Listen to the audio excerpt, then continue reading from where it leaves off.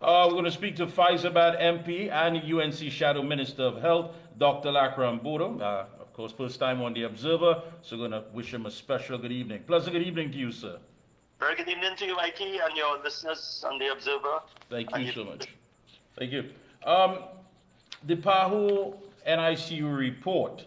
The health minister has made it clear in Parliament yesterday, I believe, or day before, he laid the PAHO report, adding almost all the recommendations in the report had already been part of the National Action Plan. He went on to say that the Ministry of Health and the Northwest Regional Health Authority, having gone through the report, inclusive of the findings and recommendations, note that many of the recommendations contained within the report were already integral parts of the national and regional standard operating procedure. So my question is quite clear, and I'm sure all the viewers are asking the same thing. Now, if the recommendations were already incorporated into the procedure, why wouldn't they be in practice? So that's a very good question, Mikey. And so the report was laid on Friday in the Parliament. And of course, you will recall that these deaths occurred in the month of April, just to reflect for the benefit of those who are listening. But what was most alarming, of course, is the fact that between April 2nd and April 9, in that 7-day period, you had 7 deaths. Now, the report clearly states that the most likely cause of these deaths was sepsis, meaning infection, and it's likely to be a blood infection. Now, on laying the report, the Minister of Health, as is his right, made a statement in the Parliament. And I was most surprised at the statement because the statement failed to mention all of the shortcomings that were found in the NICU unit at Port of Spain Hospital. Instead, the minister chose to highlight 1 or 2 things which are positive. And, we don't want to knock everything. There's a lot good happening in the health service in Trinidad. Right. But this particular report is very worrisome to me. And the question in the minds of the population is, if all of these things were already in place, or have been put in place, why did these babies die? And I just want to leave that here. But, Mikey, there's another development that took place on Saturday. I believe on Sunday. Now, on Saturday, all 3 newspapers simply published the findings of this report, which were very worrisome to everyone. Looking at all the shortcomings, 25% compliance in NICU, for example, 12 issues there in the neonatal intensive care unit, including some very simple things, lack of sanitizers, lack of basic, protocols and so on in terms of preventing and controlling infection. So that was the media on Saturday, just highlighting as they got it on Friday in the Parliament. But then on Sunday, I saw a worrisome development where the minister now is coming, and I see one report here saying that the Alsing says data from PAHO NICU report being cherry-picked, and he's actually trying to blame the public and the media for reporting on what's simply reported from the report. And then I saw another media report here. I'm just saying that these headlines are wrong, but it's here in print, Mikey. The Alsing slums, PAHO probe into NICU deaths. So I think this is a worrisome development. I think all of Trinidad and Tobago should be very worried by this development in terms of the minister trying to deflect, as is the practice of this government, of course. And Dr. Bodoe, you're correct. And I think that was the concern of many people, that at some point in time during this process, we gave them the benefit of the doubt and hope that things were not going to be, of course, sanitized or diluted in any form or fashion. But now that it has been presented, rather than dealing with those core aspects where the percentage rate was low, again, they're looking for some sort of scapegoat, because he described the media focus of the NICU score of 29 as misinformation.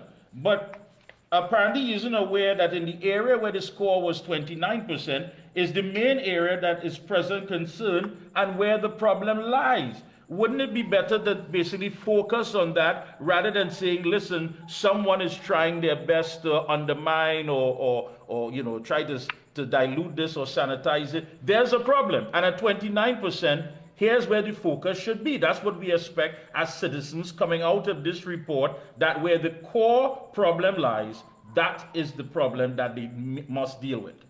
Mikey, I have to agree with you fully on this matter. Now, I'll tell you something. I mean, besides being a politician, besides being a member of parliament, I am also trained as a medical doctor for 40 years. When this report was laid in the parliament, I went through this report in detail. The public is to be reminded that, listen, the government asked PAHO for assistance. The assistance was provided by way of 3 professionals who are very ably qualified to do such a report. In fact, one of them, professor of pediatrics, one is a specialist in microbiology, which deals with the germs in the bloods and so on. And the other person, the third person, is actually the head of a neonatal intensive care unit at Barbados. So she would be very familiar with the local settings and standards and so on. And I looked at the methodology, therefore, to assess whether the findings could have been valid in this report. And they used very methodology and methods which are acceptable by international standards. This is PAHO, which supplies services and technical advice to 35 member countries across the Pan-American, this hemisphere.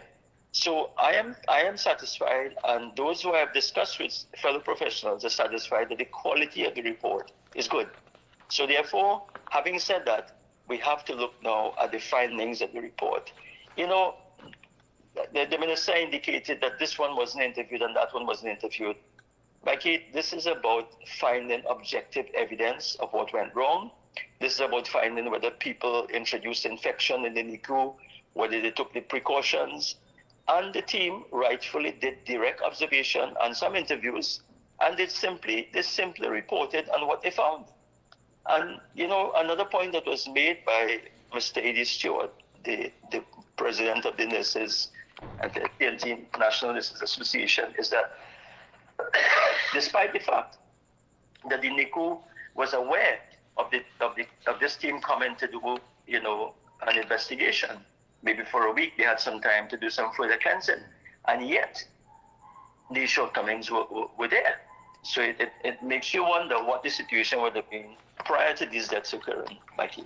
Yeah, because I mean, if anyone is cherry picking here, it would have to be, of course, the administration, led by the health minister, because in the areas where the scores were high, like 80 and what have you, it seems to have no problem with that whatsoever. But where they fell short and where the report highlighted that things could have been done better, there seems to be an issue here where you playing the blame game apparently and shifting the entire thing onto other individuals or whoever it is that they want to blame at this time. Because I'll tell you something, there are wars taking place in this world, and at no period of time, a very short period of time, have there been so many babies dying, whether it be in Ukraine or whether it be in the Gaza. So here in Trinidad, it reminds me of my grandmother saying, children don't ask to come here, and they certainly don't ask to come here to suffer. Somebody has to pay the price for this. And if they didn't get a chance to interview who they didn't get to interview, who prevented them from conducting these interviews? Well, that is a very good question. But you see, the further point, Mikey, and the population needs to understand this. This is a report based on the scientific evidence, based on what was found. So you don't have to interview anybody, for example, to see that there are no policies or procedures for high-level disinfection for equipment such as laryngoscopes. I just use that as one example. Now, a laryngoscope is a little instrument that is used to put a tube into the baby's throat to help them to breathe. Now, these are premature babies. They need all this support. They need full support to have a chance. If that laryngoscope is not properly, that instrument is not properly sanitized, it means by the same act that you are trying to assist the infant, you can introduce a bacteria and the baby can get sepsis and die. So this is just one example of the 12 shortcomings found in the NICU. And there are many others. You know, the simple things, Mikey, is worrisome. Limited hands-free alcohol-based hand rub dispensers in NICU. You know, it is well known that hand sanitization is one of the most important things. It is healthcare workers and visitors, parents, who will bring infection into the NICU, and this is well known, and therefore we have to take all steps to prevent that. Yeah. One thing we've learned from COVID is that this has basically become part of our new normal, where we, of course, sanitizing and washing of hands and what have you. And those things are so basic. I mean, I don't think you really, as you said, you don't need to conduct an interview with that. one would know that basically that is required once you're working in certain areas, and the NICU, of course, is a place that you would be quite aware of that. Now, the health minister also said very early in the report, it said many of these babies were severely premature. And in addition to being severely premature, they were severely underweight. And there were challenges posed by that. So let's address that frontally. Please. Mikey, let's address that frontally. It is a well-known fact that babies under a certain weight and under a certain number of weeks in terms of what you call prematurity have a limited chance of survival. The commonest reasons for these babies dying would be what we call respiratory failure, which is why you have to put them on a ventilator. Some of these babies are born with what you call congenital abnormalities. Interestingly, this report clearly states that the most likely reason for the deaths of these babies, and they're speaking about the investigation here, would have been sepsis. So in other words, the report, although there may have been some cases where it may have been difficult to save some of these babies and so on, but it says here, and I quote from the report, I have it right in front of me here, with the available information, an increase in the NICU mortality in the month of April can be seen, and it says possibly related to the increase in the cases of sepsis. So it is saying here that there seems to be a direct link between this cluster of 7 deaths in 7 days and sepsis. And we know sepsis or infection is one of the commonest challenges for these premature babies. So it's not adequate alone to say, well, listen, these babies are so premature and they're on the way, they will die anyhow. That is not the approach we should be using, especially when we are given the responsibility of treating with the most vulnerable in our society. And I agree with you. I think that to be so insensitive to say, listen, these babies weren't born a certain way, so there was nothing we can do for them and what have you. I mean, we're talking about professionals here, and I agree with you from the start of this interview. I am not here to throw any of those medical professionals under the bus, especially not the nurses. But I do believe that we are paying a price for things that were discussed many times before in the past, and for whatever reason was never considered to be important when it came to dealing with the nursing staff and all these medical professionals. Because it says that the power team noted that there were not enough nursing professionals in relation to the number of patients, example, preterm babies, describing the professional nurse to patient ratio as consistently inadequate. I mean, how are our nurses being treated in this country? I mean, we've always had some sort of a brain drain where they take up some position, whether it be in the UK, whether it be in some part of North America, or whatever the case may be. And these are good professional people who go beyond the call of duty. And it seems now that there's a culture of just working hard enough to remain hired and just good enough not to be fired. And that cannot be acceptable, especially in the NICU. Mikey, there's a big issue with nurses. I agree with you completely that the nurses are being disincentivized. They're certainly not being incentivized to stay in Trinidad and Tobago. I know of many nurses who have left simply, and they want to stay here. They want to work in their own country. But they're just not being treated properly. Now, I mean, and this if you remember the findings of the COVID-19 Simongal report, which was made in 2022, 2 years ago, one of the issues was the shortage of nursing staff again in the ICU, and that could have led to some of the deaths that occurred. So that was an issue that was 2 years ago was highlighted, and obviously nothing has been done to address it. In terms of training of nursing staff, you would remember that under the partnership government, we had the El Dorado School of Nursing. I asked the question whether that school is still functioning. I believe it isn't. So, we are not creating the opportunities for nurses. Under the partnership government as well, the initiative was taken to bring nurses from Cuba and so on, some of the highly specialized nurses. I don't know whether that is still being followed. But it comes down to an issue of resources and priorities. It comes down to the priority of this government in terms of where they choose to spend money. And I don't want to go there, Mikey, but the thing is, it is true. You see, when you decide that you want to spend 132 million on a car park, or you want to spend over 400 million on an administration building for the Ministry of Health. You know, if you have unlimited funds or you have a pool, that's fine. But when it is now you're talking here about basic, basic stuff not being available in the hospitals, and this is NICU, and we hear all the time of other issues where you can't get drugs and so on. So it's part of a bigger problem. I agree with you. Yeah, and I think the big part here is management, because again, you spoke about it, but I just want to highlight the fact that in the report it placed the hospital environment and sanitation at 64%. I mean, that's on any given day. That's overall. It's not to say on that particular day, whatever. At 64%. I mean, you have restaurants that you go to, and every hour somebody comes in to clean and sanitize the bathroom. They write a report. They place it there. So listen, this is sanitized at whatever percentage. We are at a hospital, at the NICU. Are you telling me that these things are not implemented, that you can actually pick up a chart at whatever hour and realize, well, okay, Harry passed there, everything was clean, everything was wiped down, everything was sanitized? I mean, why? Why is that so difficult? No, and you're right. It speaks to governance. In any other setting, Mikey, in any other country, the board of that regional health authority would have gone already. You know, I was chairman of the Southwest Regional Health Authority, and one of the greatest challenges for any hospital, any health sector, is the issue of infection. There's something called HAI, which the population needs to get familiar with. It means hospital-acquired infection. One of the biggest risks that patients face is they can go into a hospital, they can get, a surgery done, perfect surgery, and they can acquire an infection, not necessarily from the surgery, but affecting the surgery from the hospital itself, and that can cause complications for them.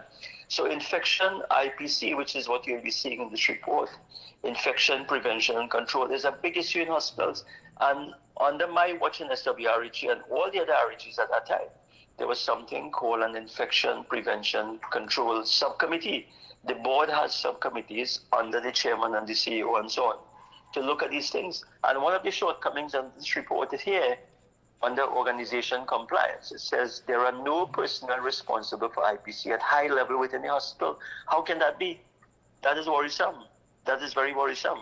So in other words, at the very top level of governance, something seems to have fallen down here. Yeah, I mean, correct me if I'm wrong, but what I'm gathering from this report, basically this indictment is basically on the board itself. I mean, you're not talking about any medical personnel. Is that something you believe may be a hard pill to swallow for Mr. Diyal Singh? Because when you look at it, there are other shortcomings. I mean, early breast milk feeds were not being instituted. The NIC unit dose medications were not prepared in sterile conditions by the hospital pharmacy. Now, these are basic things. These are basic things that are also laid in this report. Is this an indictment on the health minister? It is certainly an indictment on the health minister and the government. Doctors and nurses, Mikee, during my training some years ago, I would have worked in a NICU for some 15 months. So I know exactly what is involved.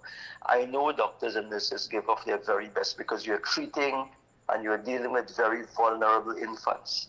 But as a doctor, as a healthcare professional, you can only work with the resources and within the limits of the resources you're provided.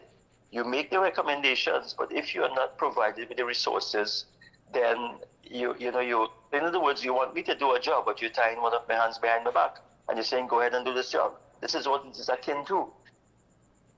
Yeah, and again, so now we're at a point where the health minister is saying, listen, yeah, we feel the report is here, we dropped the ball. However, and that's the problem. You see, that however, that transitional expression that is always at the end of many of these reports that has shown that somebody just was not efficient enough, not capable enough, not being able to manage good.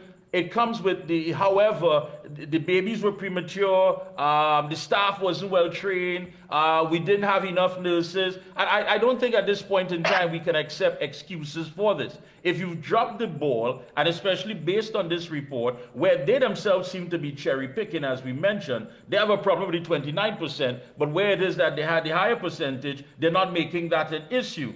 I mean, are we ever going to get to the point of understanding that the patients, the people who pay taxes, the people who are coming for medical care must be treated in a manner, and things must be implemented to make sure to secure their lives? Are we ever going to get there? No, I agree with you. This is totally about accountability and how willing this minister and this government is in terms of accounting to the people. This is an issue that needs to be addressed at the management level. I think you've hit the nail on the head. I think the management fell down in this case. I am in no way going to blame doctors and nurses here and healthcare workers, because I know that doctors and nurses and healthcare workers, under very difficult circumstances, try their very best. The professionals are busy. They're not the kinds to walk on the street and complain, and walk with a placard. But it doesn't mean that they're happy with everything that's taking place. There's certainly many challenges. And I agree with you. I mean, why can't the minister and the government accept this report? The very report they requested, they agreed that Powell should do the investigation. It's an independent investigation. The facts are there. Why can't they just deal with it, and correct what needs to be corrected, and bring closure to those parents who have been so affected in this matter? Yeah, I guess it's difficult for people to face that reality that, listen, we failed. I mean, with 7 dead babies, we failed. Families that have been affected, we failed at that. And what we were not even sure, based on the report, because here it is again, there's all this conversation taking place without zeroing on exactly where things need to change. So will we have a repeat of this, God forbid, in the near future? And that is the worrisome thing, Mikey. That is the worrisome thing, that the government and the minister has failed to come to the parliament and say, listen, we got the report, I'm going to do this, we are going to provide the resources, we are going to get more nurses. This is what I expected to hear in the minister's statement on Friday. I did not expect to hear, listen, we already implemented breastfeeding and be happy because we have some kind of infection prevention thing at the high level and so on. I would have wanted to hear, listen, we're going to make every effort to provide the one-to-one nursing care that is required, to provide all of these resources, the simple things, the hand sanitizers, whatever, and so on, and to provide the resources. That is what I expected to hear. I expected to hear that, those who are responsible at the level of governance, at the level of management, will be held accountable. This is what the population wants to know, as you correctly pointed out, Mikey, that we don't want to have this scenario in 6 months again, or 12 months down the road. Yeah. You're right. Closing comments? Go right ahead. Yeah, well, I mean, I want to say that I have perused this report. I think it's based on the science.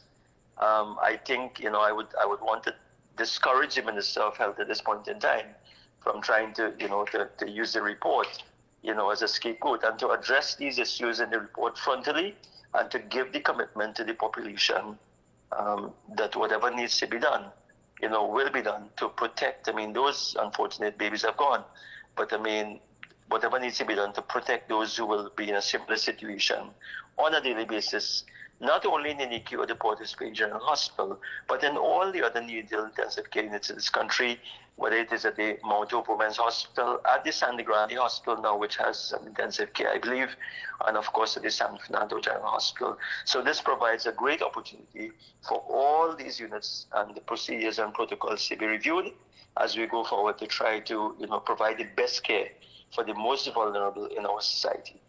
All right. Thank you so much. Best of luck to you and your entire team. Keep up the good work, and we'll be checking with you periodically. Thank you so much. Thank you very much.